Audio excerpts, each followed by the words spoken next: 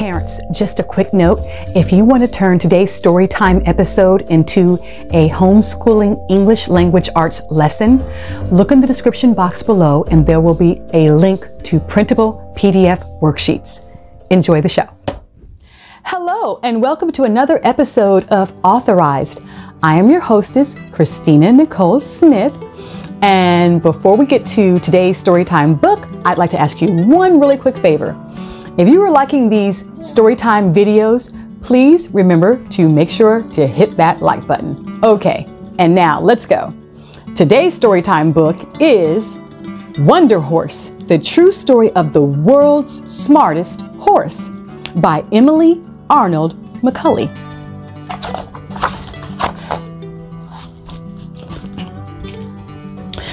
Bill Key was born in Murfreesboro, Tennessee in 1833. Even as a little boy, he had a special way with animals. He could soothe and he could cure just about any creature. After Bill grew up, he became a veterinarian. He was called Doc Key. Most of his patients were horses. In those days, horses did the hauling, pulling, and carrying, and they were often abused. Few people realized that animals had feelings. Bill believed in treating every animal with kindness. "Put down your whip," he would say to a farmer trying to get his horse to move. Bill stroked the spot on the animal's neck where its mother had once nuzzled. "All creatures like kindness," Bill advised. His methods worked. His reputation spread. Doc created a medicine called Keystone Liniment. It worked on colic, lameness, cramps, and headache in both humans and animals. His liniment made him rich. Doc bought a hotel and a restaurant. After he bought a racetrack, he wanted to own the fastest horse in the country. One day he heard that a circus was selling its animals. Doc went to see if a racer was among them.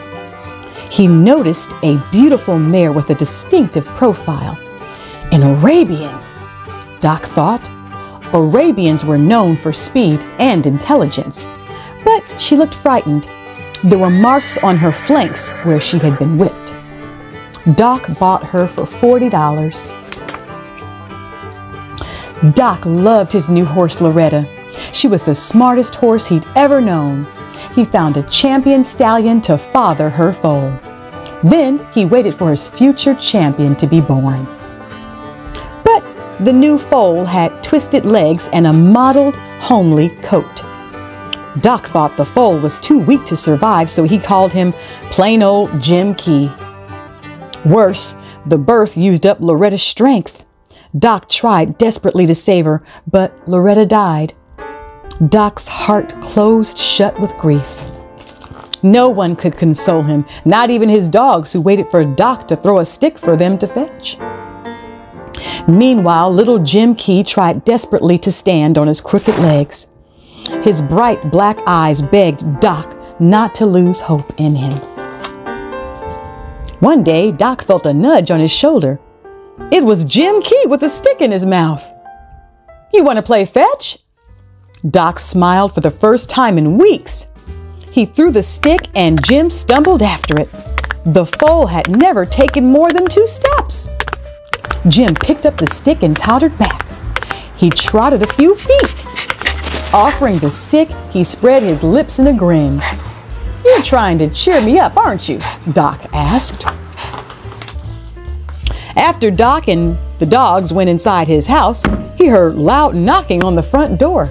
It was Jim. "Okay, Jim, you win," Doc said. He made Jim a bed on the floor of the spare room. The colt slept there every night until he was too big for the doorways and too heavy for the floorboards. Then Doc took his own bed out to the barn. Almost everything Doc did, Jim tried to do too. Jim figured out how to unlock the paddock gate. He opened the drawer where Doc kept apples, ate them all, and then shut the drawer. When Doc laughed at his antics, Jim seemed to laugh too. I wonder what else you could learn, Doc said. Jim lifted his chin as if to say, try me. Doc decided to take time off from selling liniment. Doc taught Jim one lesson at a time, repeating it and rewarding Jim with apples or sugar. First, Doc wrote the letter A on a card. He said A aloud, then put the card in Jim's lips, held them shut, and patted his neck. It took many months, but Doc never lost patience. Finally, when Doc asked Jim to fetch the letter A, Jim did it. They proceeded to B, then to C, until Jim knew the whole alphabet. In the following years, Jim learned to count and to pick out the primary colors. One day, watching Jim add and subtract, Doc cried, "Jim, we should go on the road. People will be amazed by how much you know. They will see that animals have feelings and it's wrong to make them suffer." "Wonder if Jim can do that in front of strangers," one of Doc's farm hands said. "Might just be sensing what you want him to do, not learning at all." Doc knew that Jim had truly been educated. He arranged for a show to prove it. At first, audiences couldn't believe their eyes, but soon they were gasping and cheering. Jim Key loved being the star of the show. The bigger the audience, the more he hammed it up. Jim spelled, made change from a cash register, danced to music, and bowed to ladies in the audience, flicking his tail and grinning. Jim and Doc traveled to fairs, small-town theaters, and big city arenas. But one day, Doc saw a newspaper headline. "Is horses' intelligence a fraud?" the story asked. "How could a little old black man with no education teach a dumb animal to do these things?" The next day, there were hecklers in the audience. "This is all a trick!" one shouted. "Some people are offended by your brain power," Doc said to Jim, "but children believe in you." Doc asked the local Board of Education to close the schools for a day so that every child in town could come to the show. The board replied, "We can't close our schools for horse shows or monkey shows." The insult made Doc more determined. "Jim, we have to find a sponsor. We can't fight prejudice all by ourselves." Doc wrote to the Society for the Prevention of Cruelty to Animals. "Let us team up. Jim can help spread your message." "What if your act is a hoax?" they wrote back.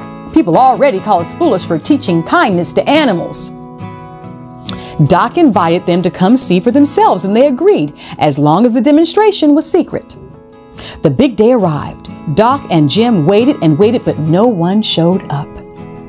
Doc said, "I have another idea." Doc invited a team of professors from Harvard University to examine Jim Key and decide if he was really educated. The professors agreed. "You must wait outside while we examine Jim," they told Doc. They led Jim inside and shut the door. Doc waited patiently.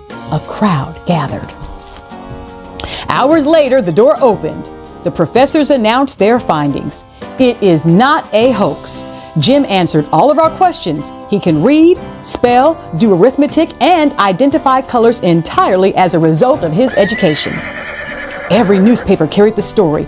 "Jim Key educated by kindness." The Society for the Prevention of Cruelty to Animals agreed to sponsor Jim Key's performances.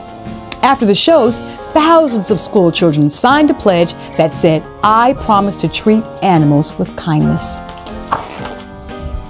For 9 years, Doc and Jim Key traveled the country in a custom railroad car, delighting audiences of all kinds. Then they retired to a peaceful life on Jim Key Farm, where enthusiastic fans visited, and Jim was always happy to amaze them with what he knew. The end. Okay, and now I have some questions, as I always do. So, what did you think about Jim Key, the Wonder Horse? Did you know that horses could do all these things. Pretty interesting, huh? And is this your first time hearing about Jim Key? I know when I read this book, it was my first time. Is this your first time hearing about Jim Key, the Wonder Horse?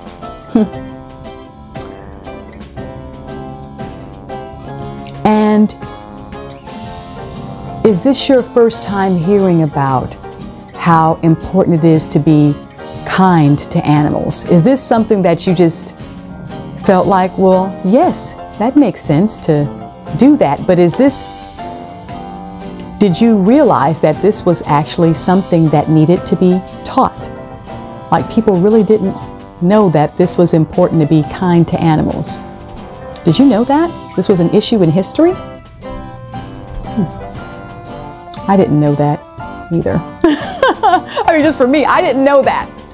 So I learned something new. I just thought that was kind of like a given. So that's my answer. But you know, write down what yours is.